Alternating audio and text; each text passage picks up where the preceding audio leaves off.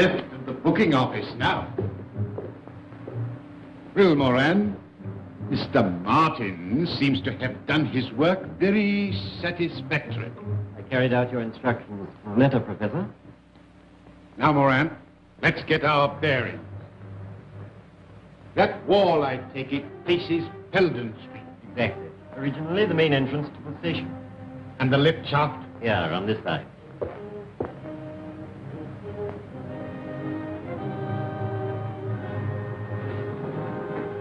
Lift at the bottom.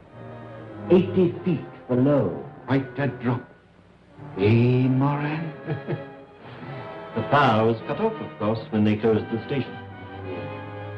I think we are secure from any interference here, Moran. It's quite a fortress. A fortress that I fancy even Mr. Sherlock Holmes will find it difficult to storm. Dr. Watson. Oh, well, very fellow, you caught cold? No, it's this infernal atmosphere. Oh, I suppose it is pretty thick. Thick? My dear Holmes, it's intolerable. You could cut it with a knife. Well, what if I open the window? You walked here, I perceive. Yes. And on the left-hand side of the street. Yes, that's right. But how in the world did you know? Oh, my dear fellow, it's simplicity itself. You've got a little reddish soil adhering to your shoe. They're pulling up the flagstones in front of the Wigmore Street post office, and as the pavement is covered with that reddish soil, it's difficult to avoid treading in it. The post office is on the left-hand side of the street. Oh, of course, when you put it like that, it does sound simple. Yeah. It's elementary, my dear Watson. Elementary. By the way, Holmes, I hope you've decided to take that holiday I prescribed for you. Well, up to 9 o'clock this morning, I was distinctly averse to the idea. But I've received a letter from an old friend of ours which inclines me to change my mind. I'm delighted to hear it. Who's it from? My dear fellow, I'll read it to you. My dear Holmes, I'm sending you and the doctor yet another invitation to visit me here. Believe it or not, it's 20 years since you disposed of the hound of the Baskervilles for me. Bless my soul, can you believe that, Watson? Seems impossible to me. Amazing. My daughter Diana is anxious to make your acquaintance. Yes, but she's engaged, Watson. Yes, to young Trevor, a neighbor of theirs. Oh. I know you hate the country just as I hate London. But stretch a point and come down for a week or two with Watson. Yours ever, Henry Baskerville.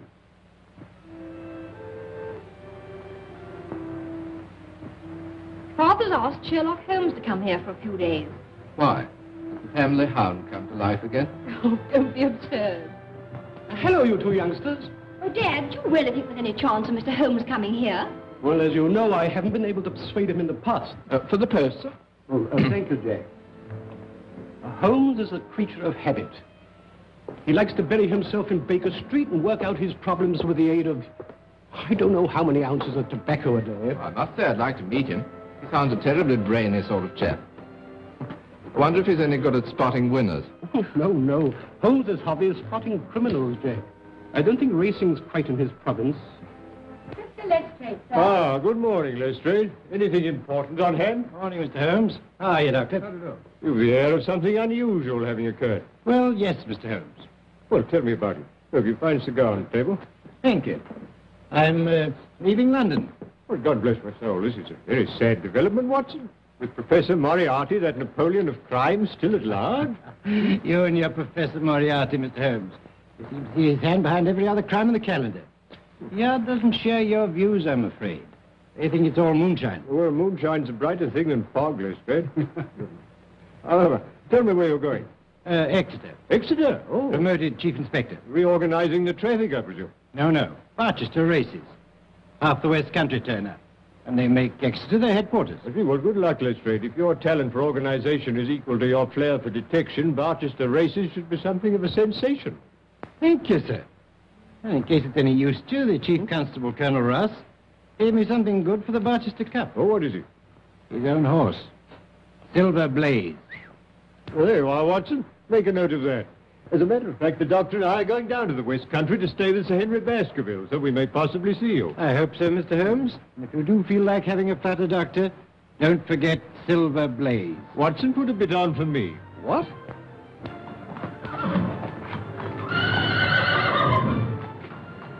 Looks fit enough, Colonel. Best horse I ever owned. Hey, Straker? You're right, sir. It'll take a good one to beat him. You fancy Lord Manston's horse, don't you? Desbury, yes, I have got a bid on him. We'll see how they stand at the betting tomorrow. There's a call over today at the Victoria Club. We'll probably hear all about it tonight.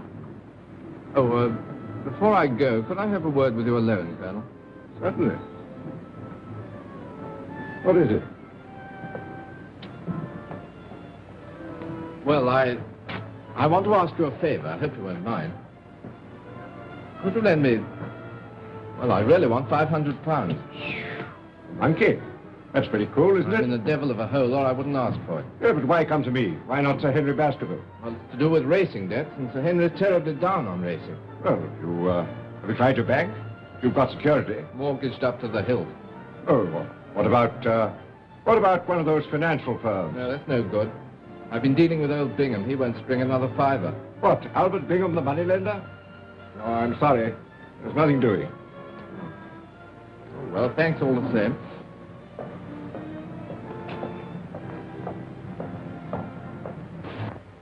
Got those instructions, Barton? Sure. I'm expecting a visitor in a few minutes. You'd better stand by with Prince till he goes. Very good, Professor. Eh? Bring him in.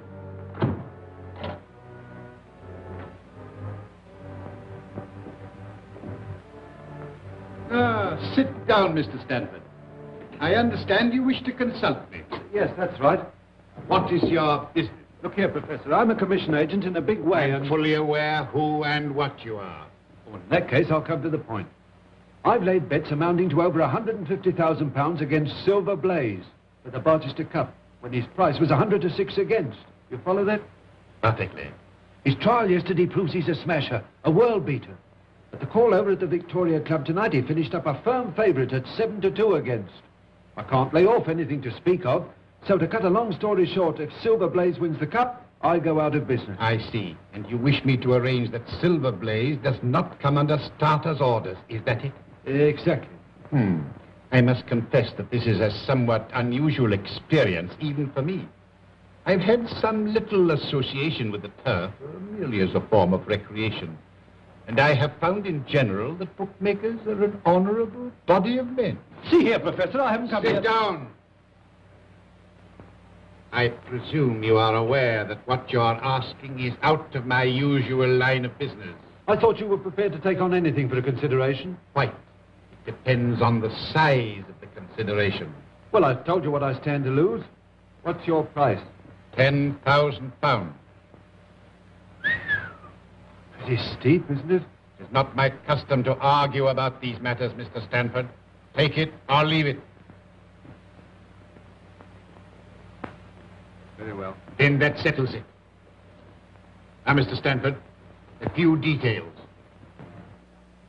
I'm going home now, Straker. I shall be there if you want me. Take every precaution. That's all right, sir. Hunter here sleeps in his box every night. His bed's pushed across the door and he bolts himself in from the inside.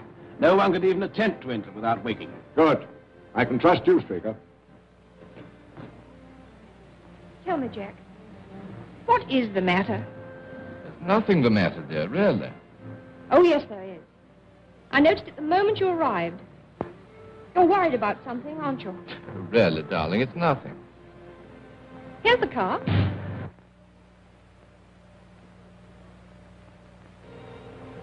Well, here we are, Watson. Come along.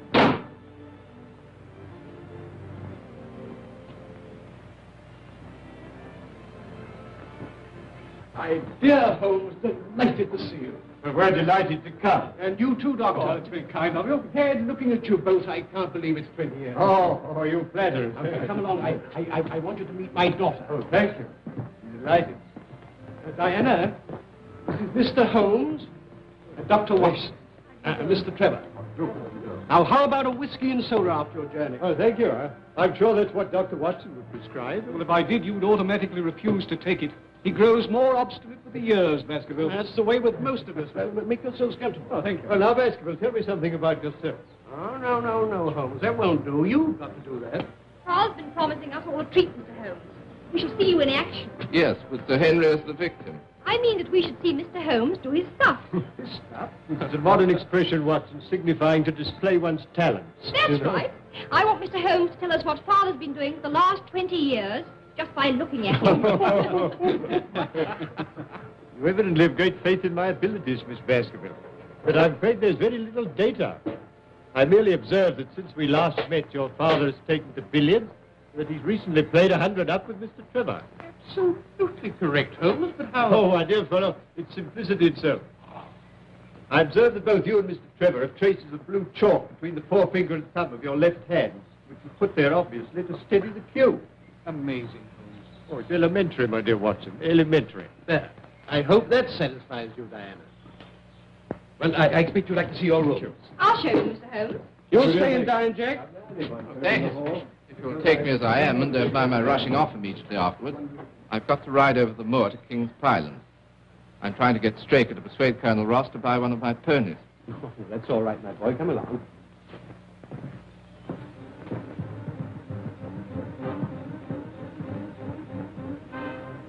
This is the place we arranged he should meet us.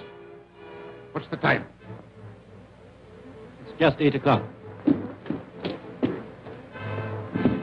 Here it is. You understand? Don't fail.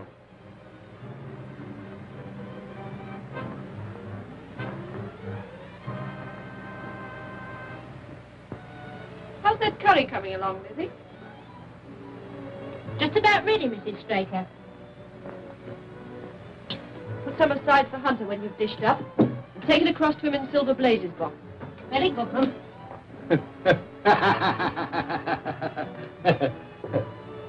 Everything all right, Hunter? Yes, thank you, sir. I do hope Mr. Straker isn't late, especially asked for curry. Oh, you shouldn't be long now, ma'am. Dinner's ready, Jim. All right. I'll just go and have a watch. Lizzie, don't forget Hunter's supper. Oh, no, ma'am, I'm keeping it up for him. All right, then you can bring ours in now. Very good, ma'am.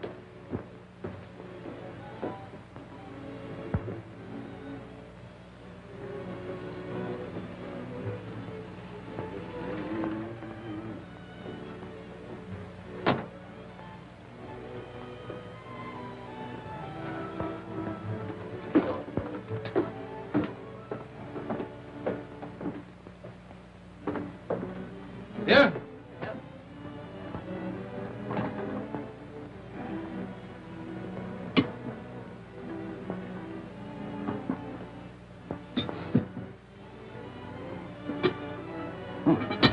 Smells good.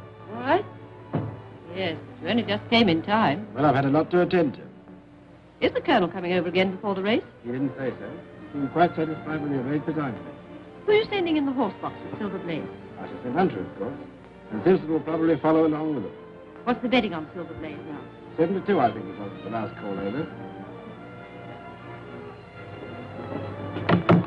Here's your supper, Ted. Thanks. Night, Ted. Bye-bye, Liz.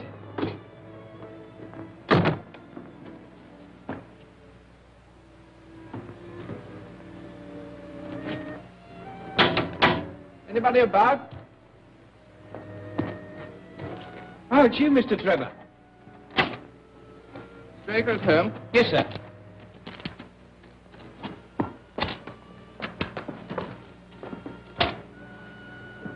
Look after the mare for me, will you, sir? Very good, sir.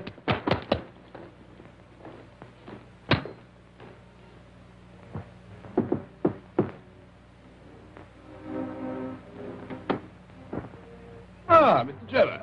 Hope I'm not butting in. Not a bit. Come in. Just called round to have a chat about that pony. Well, sit down. Have a drink? No, please. Whiskey? Yes, thanks.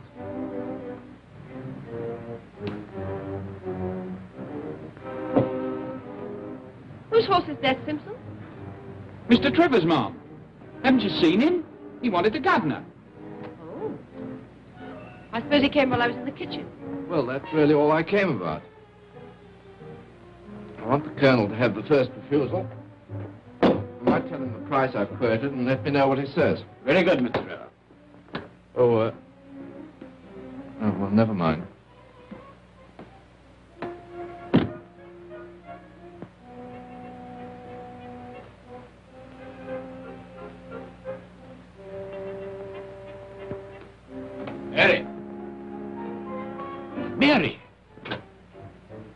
you been? Oh, just returned round the yard. You have a look at Silver Blaze? No, I just went for a breath of air. By the way, Silver Blaze doing another trial tomorrow? Yes. It'll be the last before the race. Oh, well, I'm for an early night. Doesn't seem to be much to stay up for.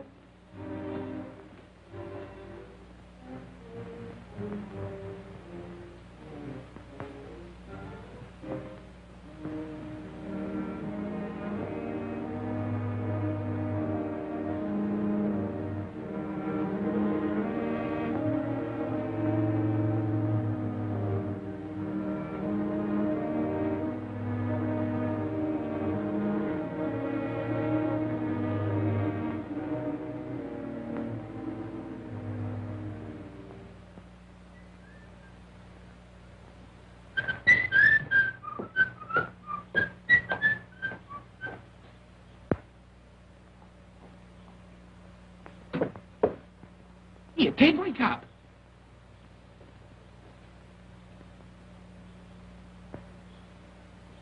What is that?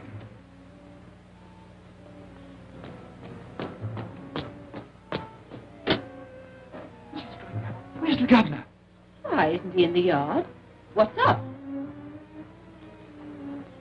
Is anything wrong with Silver Blaze? He's gone. Gone? Yes, and Hunter's dead.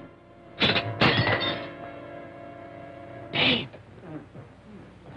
You must have a look round this morning, Holmes. Oh, thank you, I'd like to. There are a few improvements since you were here last.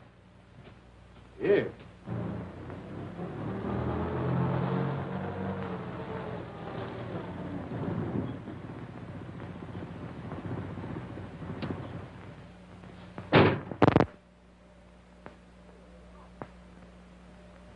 Hello, Ross. Who's there with him? Well, unless I'm much mistaken, that's my old friend Lestrade. Recently a member of the London police force, now transferred to Exeter. Hello, Ross. Morning, Master. This is an early visit. Well, Lestrade, I didn't expect to see you so soon. You are Mr. Sherlock Holmes, I presume. Yes, and this is Dr. Watson. How do you do? I thought I could find Mr. Trevor here. Why, yes, here is Mr. Trevor. Ah, I want a word with you, Mr. Trevor. See, Ross, what's happened? There's the devil to pay, Baskerville. Last night, Silver Blaze was stolen. Hunter, my head lad, poisoned, and Straker has vanished. What's it got to do with Jack? That's what I'm here to find out. Well, perhaps we'd better go indoors. Come along, Ross. Now, Mr. Trevor, I'm in charge of this case, and I want to ask you a few questions. At the same time, I must warn you that anything you say may be used in evidence. You were at King's Pyland last night. I rode over from here after dinner, yes. Why were you over at King's Pyland, Mr. Trevor? See Straker about the sale of a polo pony. That all? Yes. Why? You didn't make that an excuse to try and get information from the stable boys about Silver Blaze, for instance. What the devil do you mean? Not interested in Silver Blaze, perhaps. I'm interested in the race, certainly. So are thousands of other people. Now, Mr. Trevor. Just one moment, Lestrade, if you would allow me. Mr. Trevor, you say you discussed the sale of a polo pony with Mr. Straker. Was anyone else present? No. But not even Mrs. Straker? No. Quite. Now, Mr. Trevor, you said just now that you weren't particularly interested in Silver Blaze. You happen by any chance to have your betting book on you? I think so. Why? Do you mind if I see it? It's my duty to tell you that I can't demand to see it, not now, that is, but... Here it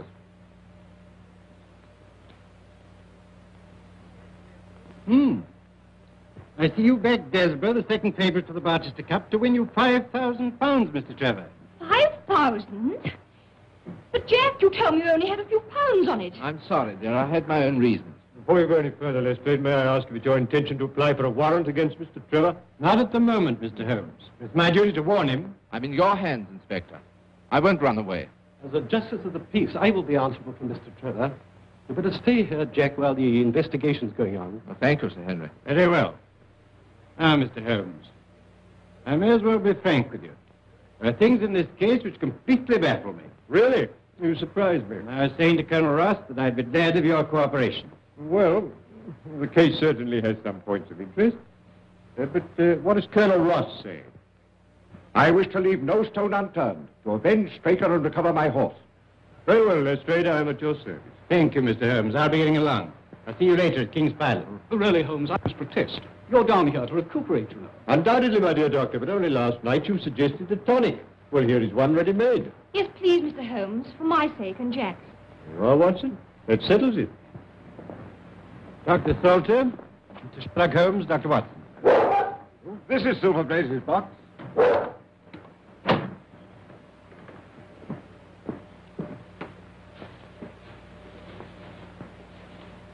So what, in your opinion, was the cause of death, Doctor? An overdose of powdered opium. In that case, he would have died in his sleep. That is so. The remains of the lad's supper, I presume? Yes, curried mutton. Oh, curry? That's significant, Lestrade. I don't know, Mr. Holmes. Any food containing sufficient poison could cause death. Oh, would it really? Really, I hadn't thought of that. Now, look, you must read my little monograph on the whole art of poisoning. Did the people of the house partake of the same dish without any ill effect? Yes, Mr. Holmes. Well, where is the stable boy who discovered the crime? Somewhere outside in the yard. Would you let me see him? Certainly, I'll fetch him.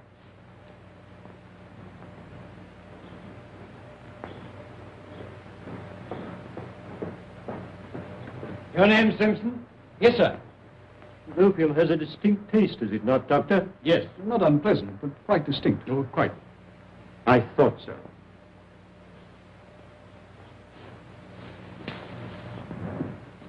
Is this the boy? Yes. Now, my lad, you say that Mr. Trevor dismounted at the gates and asked you to water his horse. Yes, sir. And then? He went towards the cottage, sir. And in doing so, he would, of course, have to pass Silver Blaze's box. Yes, sir. He went along that side. But you didn't actually see him pass the box? No, sir. I had my back to him.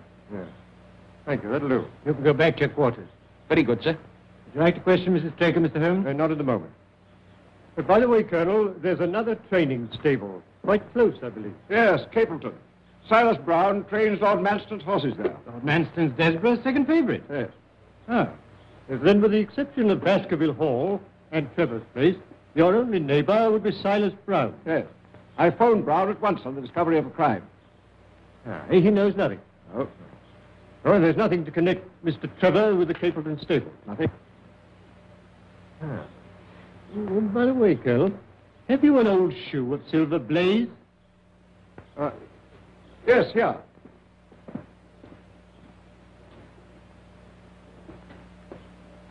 How about this one? Oh, yes, thank you. Thank you. I'll put it in my pocket for luck. And have you a photograph of the horse? I think so.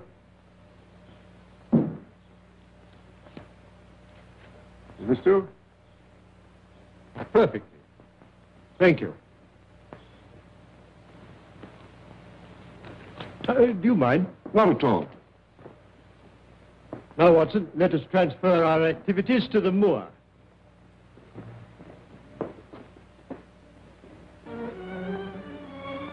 That building on the skyline, I presume, is Capleton. Yes.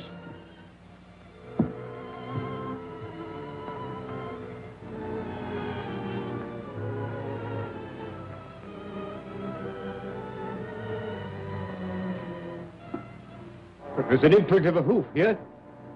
Slight, but quite distinct.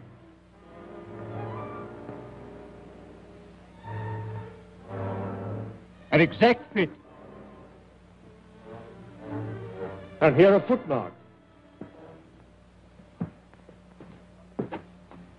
What's that? Watson. It's Straker. Obviously, he followed the thief, caught him up here. There was a struggle. He paid with his life. And here's the torch he used to trace the horse.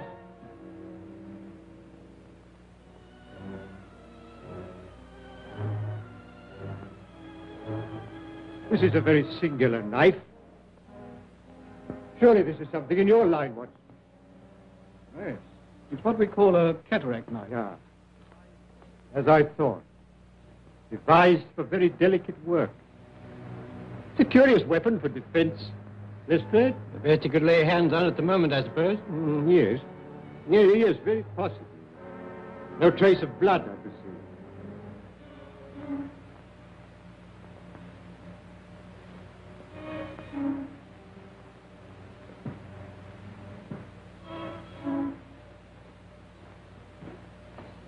Why, that's Straker's coat. This is curious, Lestrade. What, Mr. Holmes? Looks as though the murderer let him take his coat off before the struggle. Couldn't he have taken it off afterwards? Well, that's one explanation. Though it's difficult to see with what motive. However, take it, Lestrade, and make a careful inventory of everything you find in the pocket. Very good, Mr. Holmes. And now I suggest that you and the Colonel return to King's Pyland and arrange for the removal there of the body. And then perhaps you'd be good enough to meet us with a car by that bridge in, say, an hour's time. Dr. Watson and I are going to take a little walk over the moor. Very good, Mr. Holmes. In an hour's time. Now, Watson, let us leave the question of who killed Straker for the moment and confine ourselves to finding out what has become of the horse. Oh, how are you going to set about it? Well, a horse will always herd of its kind. Silverblaze, if left to himself, would either have returned to King's Pyland or gone to Capleton. If my assumption is correct, that is our direction. Hoof prints again. Let's carry on a little further. Look, Watson. Look here. There's a man's footprints beside the horses. A man wearing square-toed boots. The horse was alone before. Precisely. It was alone before.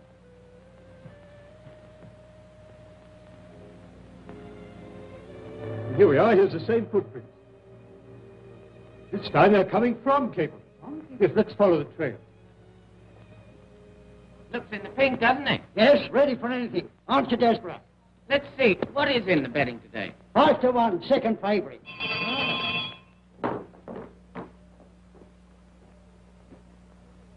Dirty day, Watson. We don't want any like this here. I only want to ask a question. Am I too early to see Mr. Silas Brown? Well, I don't know, sir. He was up rather late last night. What is Dawson? No gossiping. Get on with your job. Very good, sir. And what the devil do you want here? 5 minutes talk with you, my good sir. I've no time for talking. And we don't want no strangers here. This is a matter of vital importance.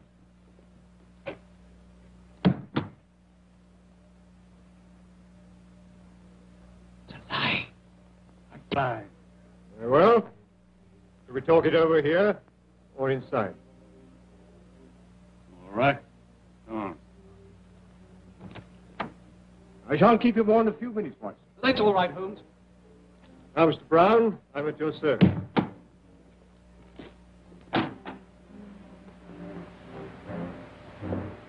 Well, I'm glad you realize that it's no use trying to bluff me.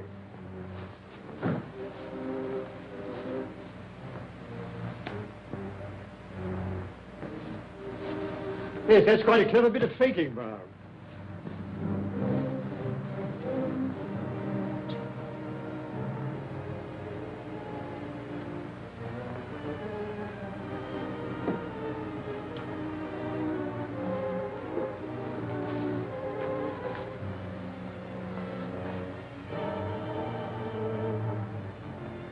But don't give me away. I'll return the horse. Very well. But providing you do as I tell you.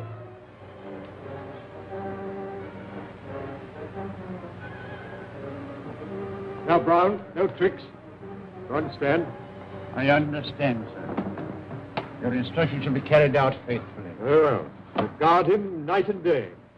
And engage a special detective escort when you take him to Barkworth. I will do everything you say, sir. The horse shall be there. Very well. But remember... You may trust me, sir. Yes. Yes, I think I can.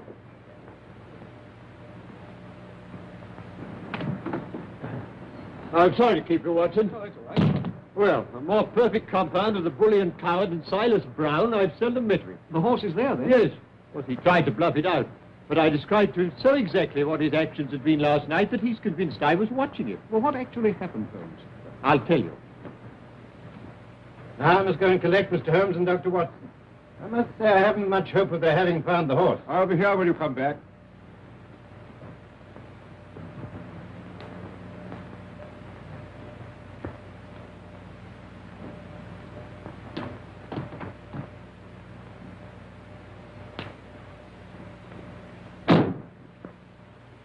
Surely Brown was running a tremendous risk. Oh, my dear Watson, Silas is an old horse faker. He left nothing to chance. You actually saw the horse? Yes. Well, I must say this for Silas. He certainly made a good job of it. But aren't you afraid to leave it with him? My dear fellow, he'll guard it as the apple of his eye. He knows that his only hope of mercy is to produce it safe. Horse stealing is a serious crime. And Colonel Ross doesn't impress me as a man who'd be likely to show much mercy in any case. Well, the matter doesn't rest with Colonel Ross. I follow my own methods and tell as much or as little as I choose. I don't know whether you've observed it, Watson, but the Colonel's manner to me has been somewhat rude. I'm inclined to keep him in suspense. Say nothing about the horse. Of course not, Holmes, without your permission. Good old Watson. Ah, here's Lestrade with the car.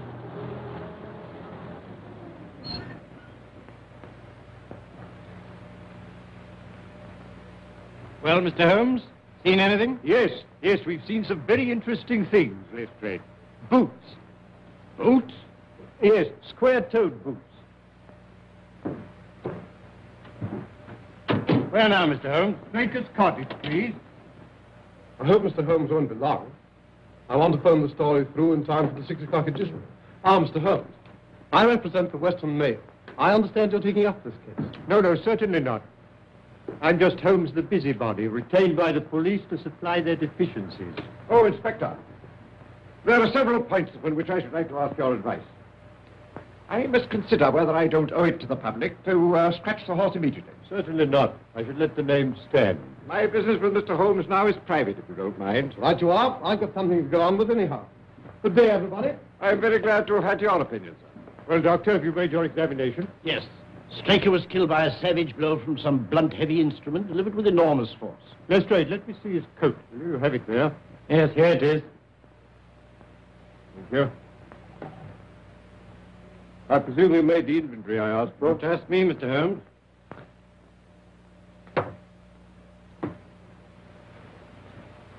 Letter in envelope. London postmark. Pipe. Briarwood pipe, Lestrade. Pouch. Pouch of sealskin. Matches. Yeah, foreign. Telegram.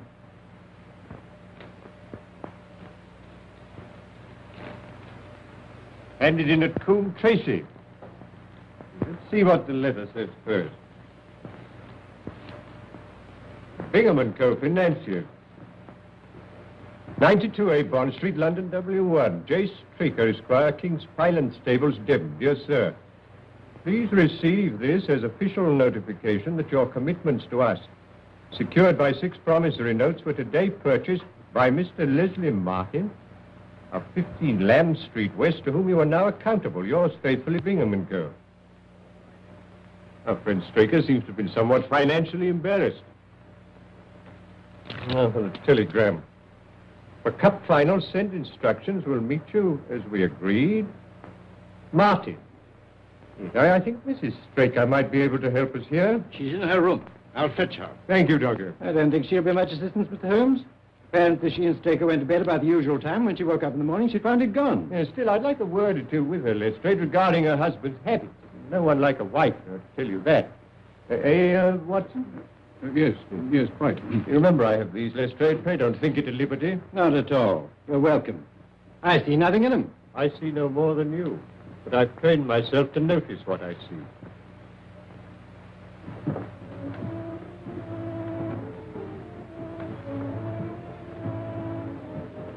Oh, Mr. Lestrade, have you discovered anything? No, Mrs. Straker. But Mr. Holmes has come over to help us.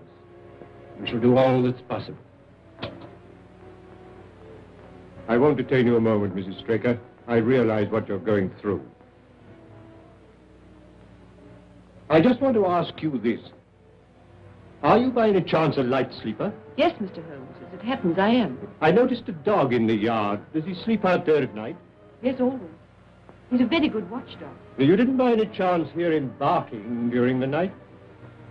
No, I didn't. No.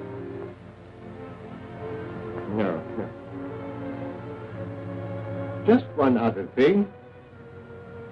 Was your husband interested in football? Oh, no. Racing was the only thing that interested him. And there's just one further question, Mrs. Straker. You had curry for supper last night. Did you mention that to anyone outside the house? Why, no.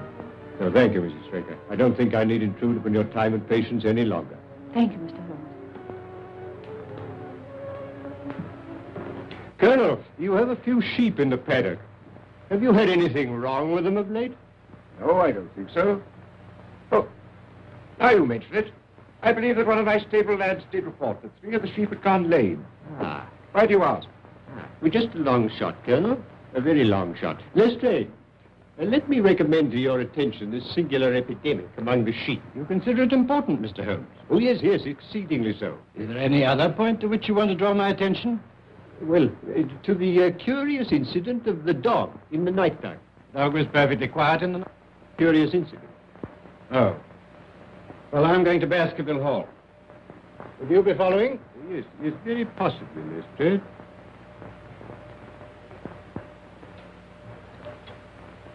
Hello. Hello. Hello. Could you please give me Coombe Tracy Post Office? Yes. Yes, I'll hold on. Coombe Tracy is a small village, is it not? Yes, just a hamlet. And then the postmaster would like you to remember any strangers who came into his shop. I should think so. Hello. Hello, is that the postmaster, Coombe Tracy? Look, I'm speaking for Mr. Straker of King's Pyland. He received a telegram yesterday signed Martin, dispatched from your office. If he cannot recall anybody of that name, could you kindly describe the sender to me? Yes.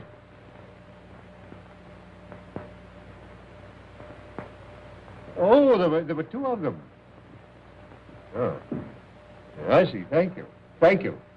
I'm very much obliged to you. You think the telegram's important? Very much so, Watson. Well, au revoir, Colonel. We've had a charming little breath of your beautiful Dartmoor air. Then you despair of arresting the murderer of James Straker. Well, there are certainly grave difficulties in the way, but I've every hope that your horse will start, and I beg you'll have your jockey in readiness. And you've nothing definite to tell me? When we meet at the races, Colonel.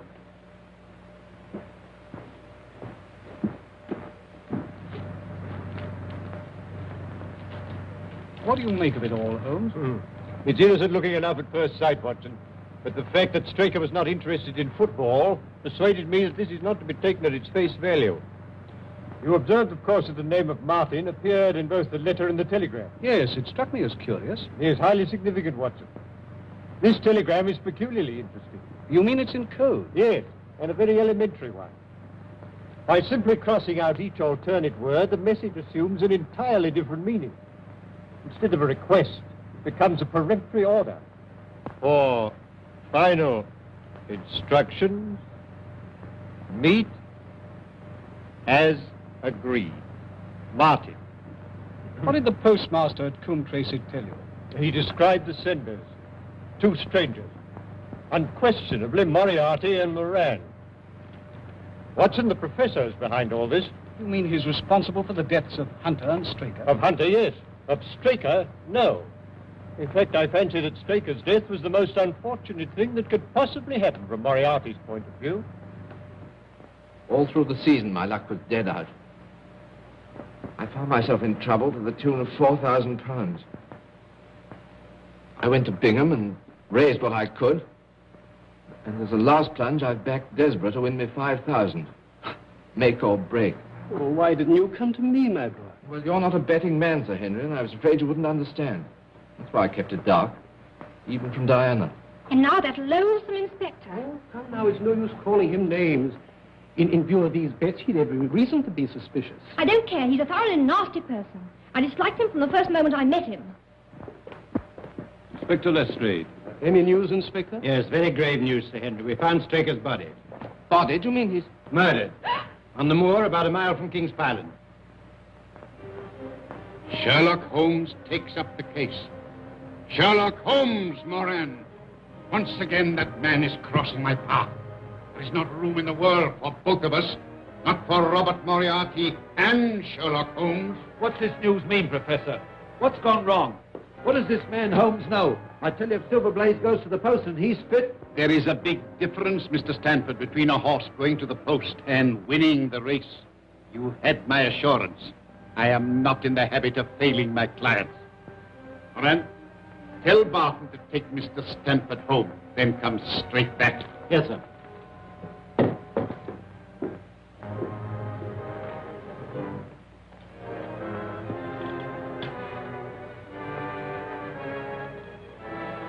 Prince, it's now 4 o'clock. Have the car ready in 15 minutes. Very good, Professor. Are we out for a long run? Yes, we've got to be back in Devon well before midnight. And Prince, We'll need the gun. Okay.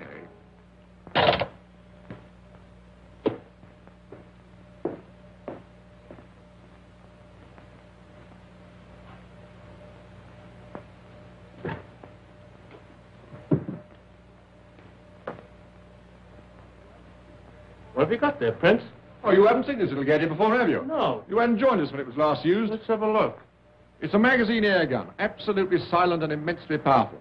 Made specially for the Professor by a well-known foreign gunsmith. It seems you're going to use it again. Oh, there you are, Barton. I want you to take Mr. Stanford home. Yes, we're in deeper waters than you think, Lestrade, but we must take the case one step at a time. Now, I've progressed so far, I'm glad to say, as completely to exonerate Mr. Trevor. You've got to convince me, Mr. Holmes. I've every hope of doing so. Now, you will agree that Hunter was murdered in order that the horse could be stolen. Exactly, we all know that. When I examined the remains of Hunter's supper, I remarked on the fact that it consisted of curry. Yes, but I still don't see. Well, perhaps I could help you to see. And one or two other things as well. That was the first link in my chain of reasoning. Hunter was poisoned with powdered opium, and powdered opium is by no means tasteless. Well, then, Mr. Holmes, why didn't the boy notice? By no means tasteless when mixed with any ordinary dish. Curry was exactly the medium which would disguise that taste. So, you remember that I asked Mrs. Straker if she told anyone they were having curry for supper that night, and she replied, no. Yes, I remember you putting that question.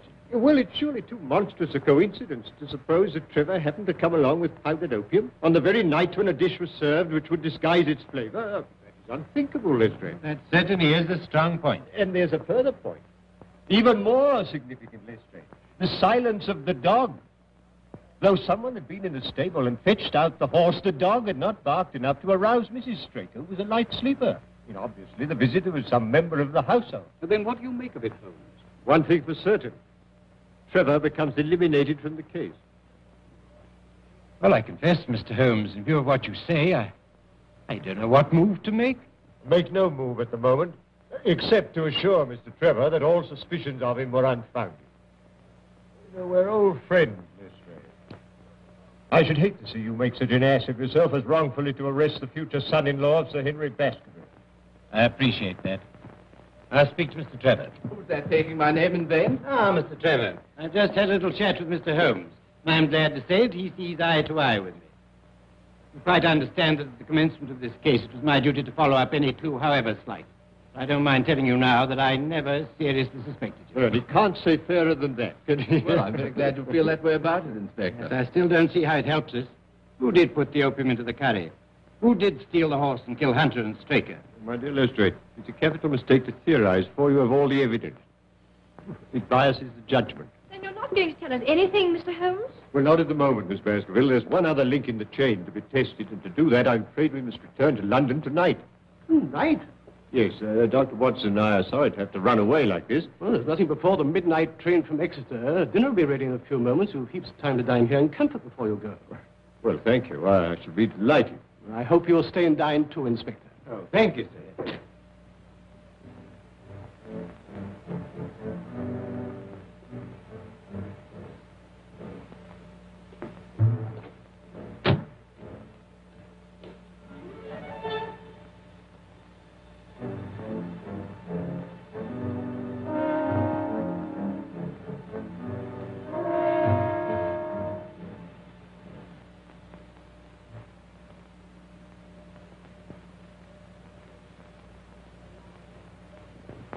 That's quite a museum piece, Sir Henry. Well, we've had it a long time. Well, it's nearly 11, Holmes, and if we're to catch that midnight train from Exeter, I'll order the car. Don't bother, Sir Henry. I'll take Mr. Holmes and the doctor in mine. Well, thank you, Lestrade. Yes, it's a pity you've got to leave us, Holmes, and I'm sorry you can't tell us any more. You're leaving 3 very puzzled people. Well, I hope to solve the puzzle for you all on Cup Day, in Colonel Ross's box.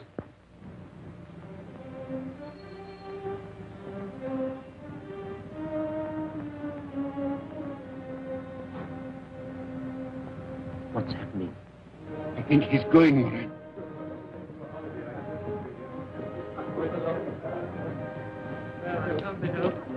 Au revoir, Holmes. Safe journey. Thank you so much. Goodbye.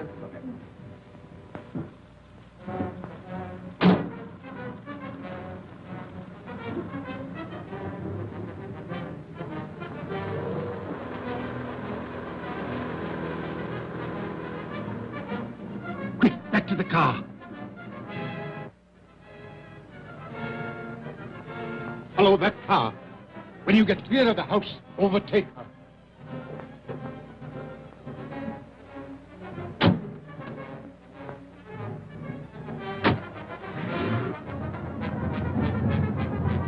I've the strongest reasons for thinking that Professor Moriarty's the brains behind this crime. You know, he seems quite an obsession with you. You still don't believe in the Professor? Frankly, Mr. Holmes, I do not.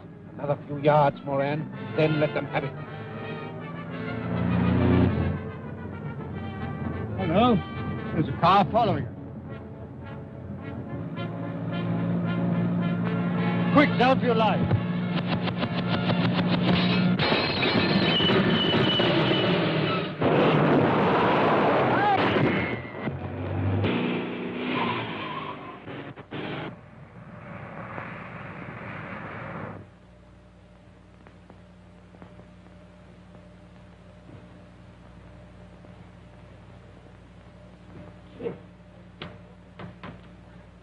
What, are you hurt, Watson?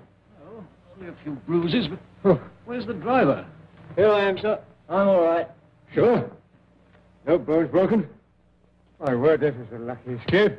Hello, where's Lestrade?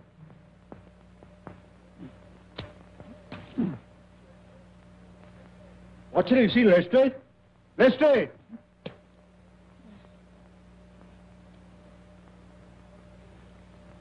Ah, there you are, Lestrade. Well, do you believe in Professor Moriarty now?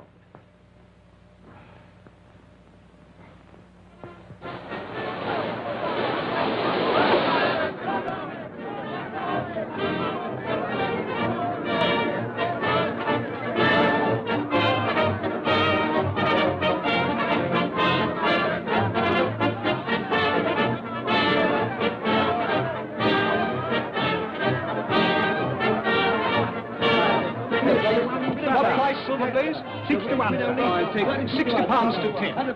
Silver Blaze, £60 to 10. Number 5 hits 9.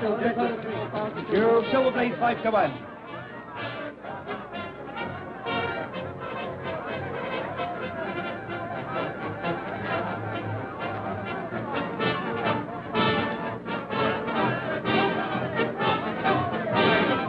May I borrow your glasses, Mr. Holmes?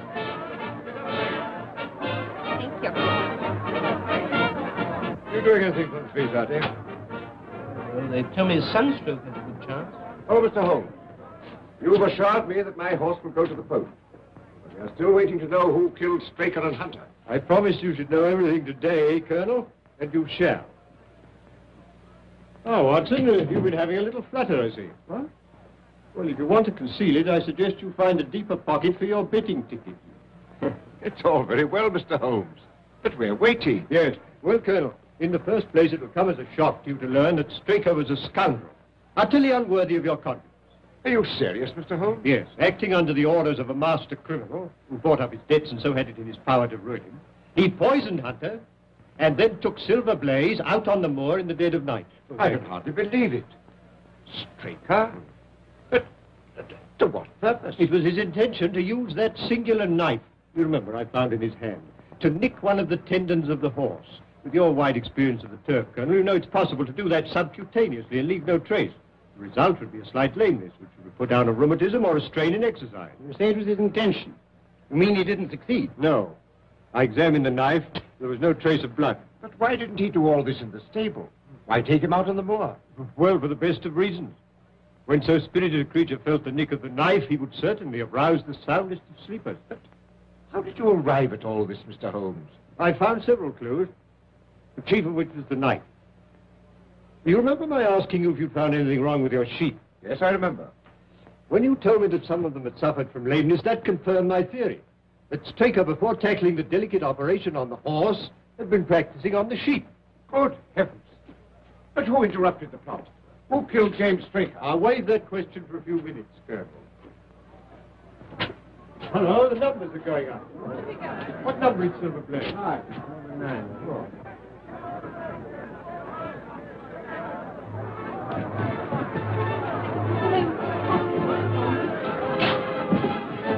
Two, 3,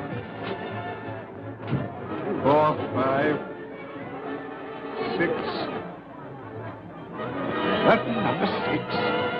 Why, my jockey's riding another horse. Silverblaze doesn't run. Look, Holmes. Silverblaze doesn't run. There's been a mistake.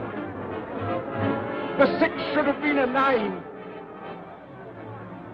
Mr. Holmes, I'd relied on you implicitly. Yes, and you may still do so, Colonel.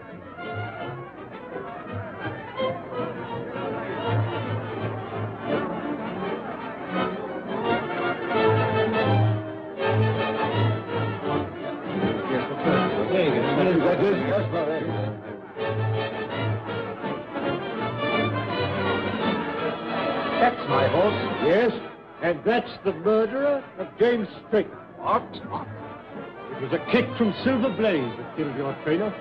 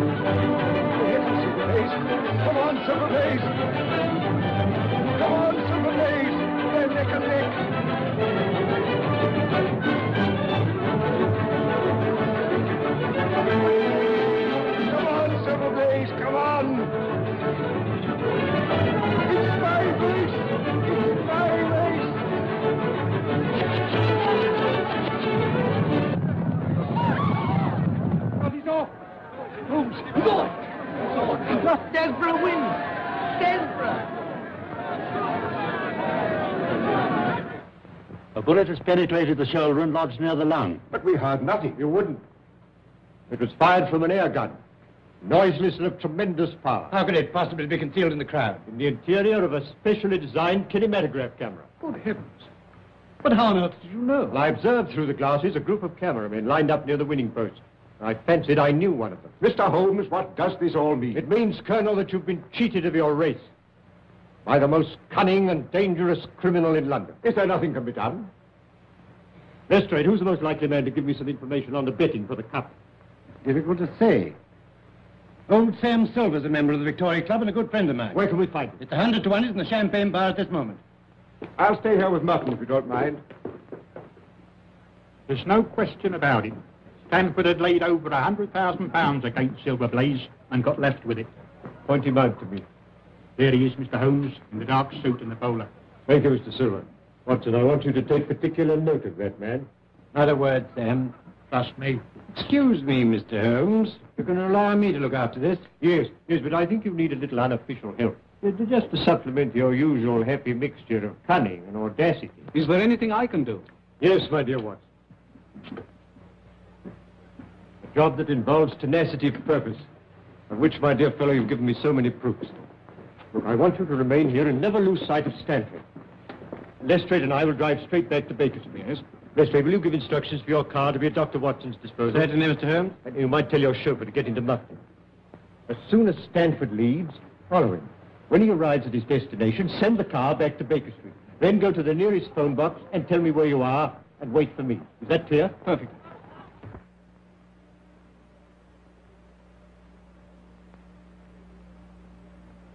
Yes, come in.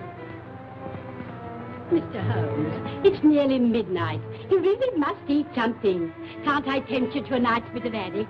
My dear Mrs. Hudson, you've always been a temptation to me, but haddock at this moment is not. How about a nice sheep's head? No, thank you, Mrs. Hudson. I suggest you go to bed, Mrs. Hudson. Oh, very well, sir.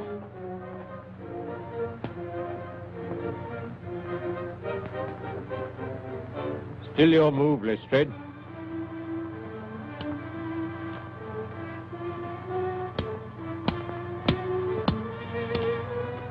My mind's not on the game, Mr. Holmes. I wonder what has happened to Dr. Watson. Well, now, let's see. It was 5 o'clock when we left the course, and it's now... Well, now it's nearly midnight. We ought to hear something soon. But tell me, Mr. Holmes, why did you need Dr. Watson to do the trailing? Why not yourself? Because, my dear Lestrade, when you set out to draw a badger that's gone to earth, you send a ferret down after him, while the man with the gun remains outside. Professor Moriarty is the badger, Dr. Watson is the ferret, and I, my dear Lestrade, am the man with the gun. I see. And Stanford? Well, Stanford, if he's a wise man, will go straight to Moriarty with whatever price he's paying.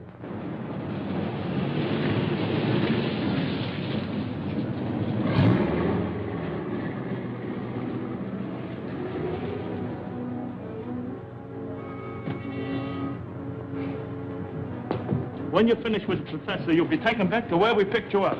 You got the necessary on you, I suppose? Yes, of course. Okay.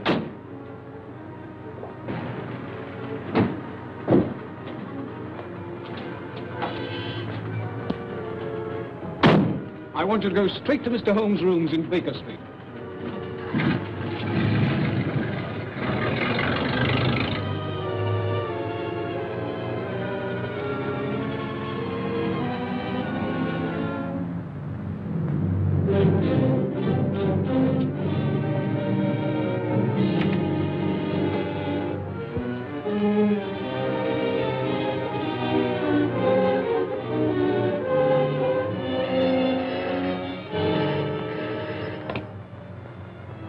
Yes.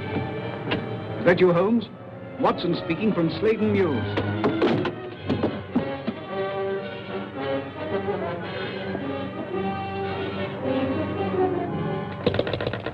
Watson! Quick, Lestrade, there's something wrong. They've got Watson. Inspector Lestrade chauffeur, sir. Good. Drive us the way you've dropped Dr. Watson. Right.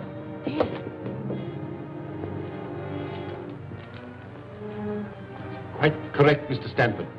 I must say this case has proved more intricate than I anticipated. It should have been worth a trifle more. However, perhaps next time. You may go. Barton? Here.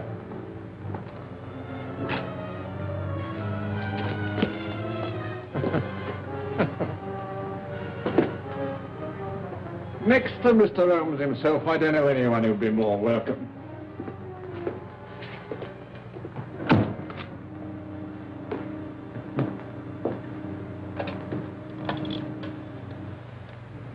Hello. Professor? Who do you think I got here, of all people? No. Dr. Watson. Eh? Watson, did you say? Dr. Watson? What are you doing here? Moran. Yes. Yes. Caught him prowling around the yard. Shall I bring him in? No, not just yet, Prince. I leave him alone with his thoughts for a while. Nothing like a little suspense. I imagine that 3 weeks' wait for the hangman is infinitely worse than the final interview. Eh, Moran?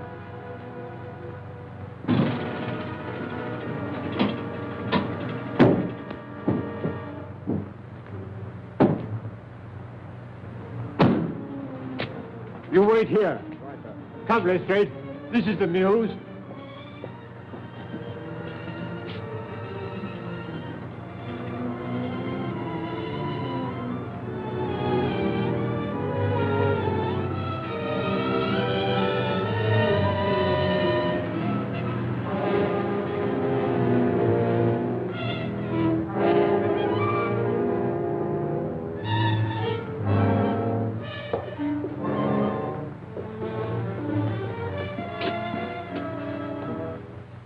Looks pretty solid, Lestrade.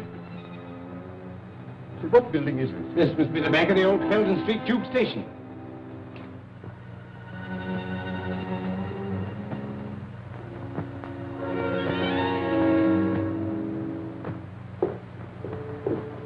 What are you going to do, Mr. Holmes? Drive straight to Scotland Yard. And then? The headquarters of the London Transport. Now, Moran, I think we'll interview the doctor. that you, Prince? Bring in Dr. Watson. Right now.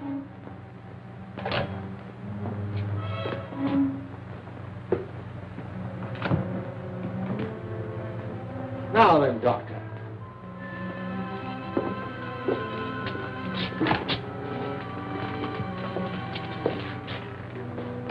This should be most amusing, Moran.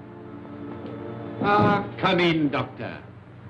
I have had the pleasure of several interviews with Mr. Holmes, but never before with his talented friend and colleague. Won't you sit down?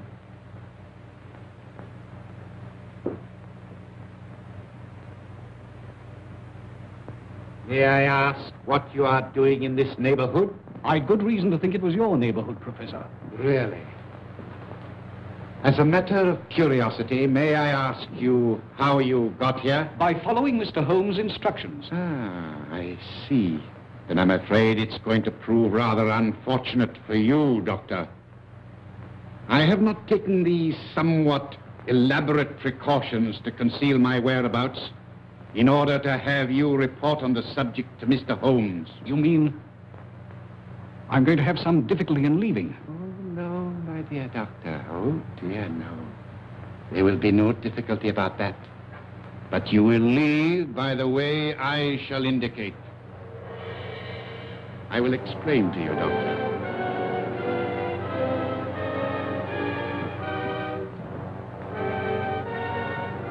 You are now in what was the Pyland Street Tube Station. Behind that panel is the lift shaft. It's a sheer drop of 80 feet. If you have any last message to send to Mr. Holmes, I will see that it is delivered. Sherlock Holmes will call a reckoning with you, Moriarty, without any reminder from me. So that is your last word.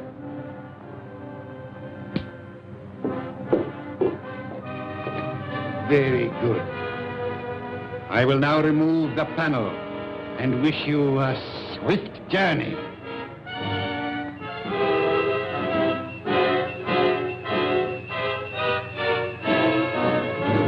Don't move, any of you. Huh? Holmes! Storry! Except you, my dear Watson, who I'm sure will be more comfortable with us. You must excuse me for trespassing on your private property. I've had the lift put in order again. You clever... No compliments, please. I arrest you, Robert Moriarty. On what charge? For being concerned in the murder of the stable boy, Edward Hunter. And for an attempt on the life of Mr. Sherlock Holmes, Dr. Watson, and... That'll do to go on with, Lestrade. When the professor has answered to those charges, there will doubtless be a number of others to occupy his attention. Listen, Holmes. There's no prison can hold me. No, I almost wish that were true, Professor. Life will be very dull without your activities. Watson, might I trouble you for a match? I think our quiet rest in the country has been a great success. Holmes, blast you. Well, it's the most amazing case we've ever solved, Holmes. Elementary, my dear Watson. Elementary.